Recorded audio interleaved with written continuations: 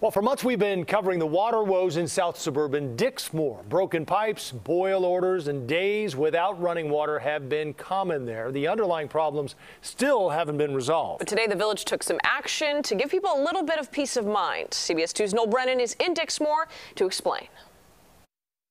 Dixmoor started the morning with more than 20,000 bottles of water, and now they're down to just one pallet. Case after case has been picked up by people who are tired of having to worry about something as simple and necessary as water.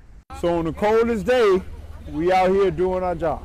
At Dixmoor Village Hall, peace of mind is delivered by the pallet. It's showing that we care. Village leaders help give away cases of water to residents. I want good water to drink.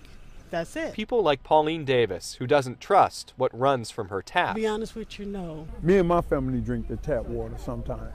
So it's not, again, there's nothing wrong with the tap water. But even village president Fitzgerald Roberts admits it's good to have bottles as backup. So we never know when the crisis is going to hit us again. Dixmoor's water pipes are 100 years old, and they're showing their age. Out here, you never know when there's going to be another major break. Last summer, water main breaks led to boil orders and shut down schools. All the pipes out here is pretty much completely destroyed.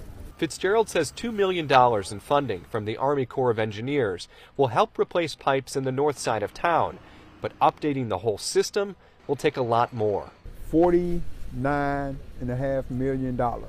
Dixmoor will take what it can get, and today that's bottled water. We did this Bucks for Bottles initiative to collect water for Dixmoor to address their water issues and the aging infrastructure. The Metropolitan Water Reclamation District raised the funds to deliver water. It came right on time. Yeah.